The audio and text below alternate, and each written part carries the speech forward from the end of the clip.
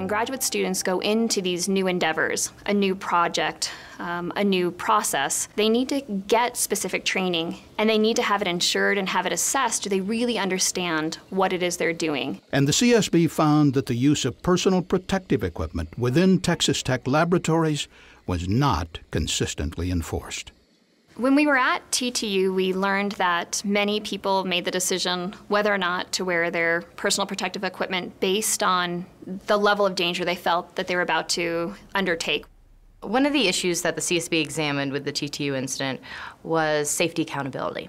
How do universities and academic institutions ensure that people are working in a safe environment? What we found at TTU was that the organizational structure was such that individuals that were responsible for doing safety inspections did not have direct authority or oversight over the principal investigators and their laboratories. Prior to the accident, the whole safety management structure reported to the Vice President for Administration and Finance. After this accident, the Provost and the President and I looked at this very carefully and decided that a new reporting structure was required. Dr. Taylor Amy is the Vice President for Research at Texas Tech University. Since the accident, Texas Tech has modified its organizational structure so that the Environmental Health and Safety Director reports to Dr. Amy, who also has authority over the principal investigators.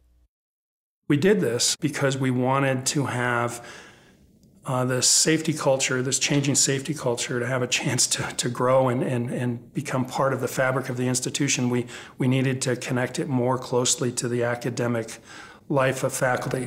The CSB investigation determined there had been 2 previous near misses within the laboratories of the same principal investigators since 2007. While no one was injured, CSB investigators concluded there were similarities in the causes of these incidents to the January 2010 explosion. But these key lessons were missed at the time of the earlier incidents. The CSB would like to see TTU and really all universities create a tracking system to document the accidents that are happening so that they can facilitate learning, not just in the laboratory where the accident happened, but really in all laboratories. One of the areas that the CSB examined with the TTU case was the role of the grant funding agency in regard to safety. The CSB determined that the Department of Homeland Security, which funded the research at Texas Tech through an agreement with Northeastern University, had a general condition stating that the safety of researchers was the responsibility of the various host institutions. However, DHS did not impose any specific safety requirements for research with energetic materials, and Texas Tech did not evaluate the hazards or develop any specific university safety policies. Grant funding bodies can play a huge role in influencing safety by including stipulations and requirements in their grant applications. Because Texas Tech is a public institution in a state that lacks its own workplace safety program, it is not required to abide by the federal OSHA laboratory safety standard. But Texas Tech officials did voluntarily develop a chemical hygiene plan, using the OSHA laboratory standard as guidance.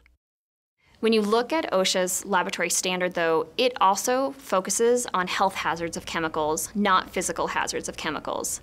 That almost can lead one to decide that it precludes the need for writing standard operating procedures when working with chemicals that provide large physical hazards, fires, explosions, etc. To highlight this gap in the laboratory standard, the CSB recommended that OSHA issue a safety bulletin on the importance of controlling physical hazards of chemicals in the laboratory. And the CSB noted that no comprehensive guidance exists for conducting hazard evaluations within the dynamic environment of academic research laboratories.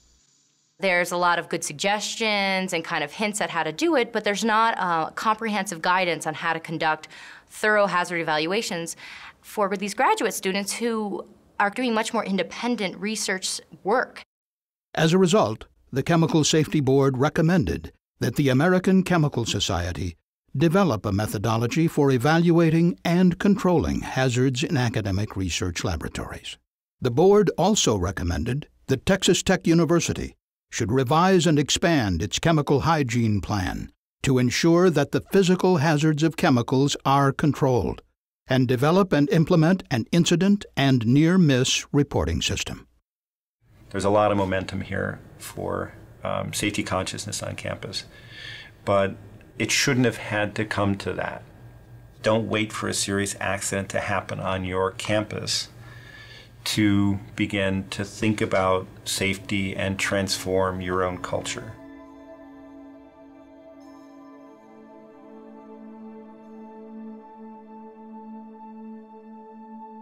When we think about the role of principal investigators and senior campus administrators in lab safety programs, I have concerns because in many places I feel they are not providing the leadership in this that's needed.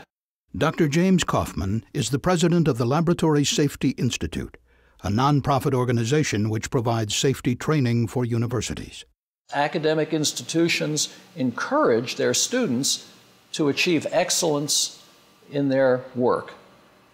They need to apply that same high standard to their laboratory safety programs, environmental health and safety programs.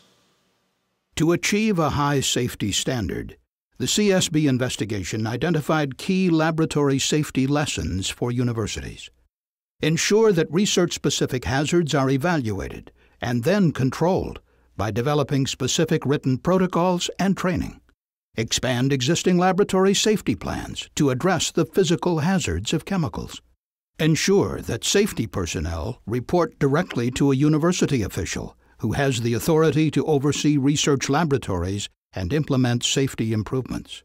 Document and communicate all laboratory near misses and incidents.